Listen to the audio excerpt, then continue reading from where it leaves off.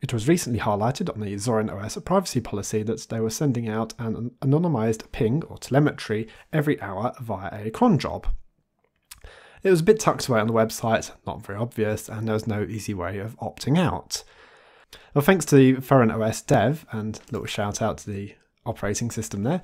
Yeah, Zorin OS dev highlighted that the Zorin OS 15.1 now includes an option in the installer to opt out of the telemetry. So I've downloaded the ISO file, chucked it in VirtualBox, and looking through the Ubiquity installer, we have here the updates and other software. All these were highlighted by default. Just got to untick the install third-party drivers. Oh, and the updates as well, I'm not really worried. But the important one here was don't participate in the census. So you have the option of ticking that, and you can learn more. And clicking the learning more opens the browser and highlights the information about Census. So yes, it was anonymized, sends out an ID of your computer, a unique ID of your computer, and a user count. So the creators have an idea of how many people are actively using the operating system.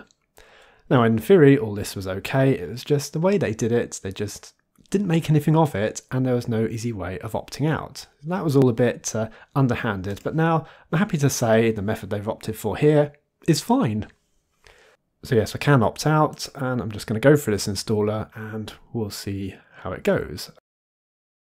It'll be really easy to tell because there won't be any cron job. That's how they were doing it. It was a bash script run via a cron job. Very easy to look at. You can look at the source code, you can modify the source code, you could downgrade from HTTPS to HTTP, and you can see exactly what they were sending, and it was a post. It was a HTTPS post sent via curl. While that installer completes, there's a part of my previous video I wanted to issue a correction for. Now I've had to do a correction via a pinned post, but yeah, that doesn't really cover it for anyone who already watched the video, but there was this picture here.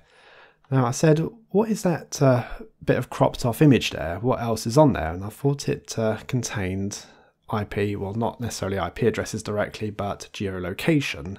I was aware they were redacting the IP addresses, or actually, as it turns out, not even keeping them. The creator sent me a full screenshot now, and I'm happy to say that there really is nothing of any relevance that has been cropped off. It's pretty much the scroll bar and the last updated times. So I will admit I got that wrong. It's just, you know, I hate it when you see a cropped image like that and you're meant to think, oh, that's all that's there. Okay, there wasn't anything much. Let's see what the operating system is doing. The installer has finished and I've rebooted into the newly installed operating system. So the item I'm interested in is, I just need a file manager and I want to take a look at what is in the cron folder.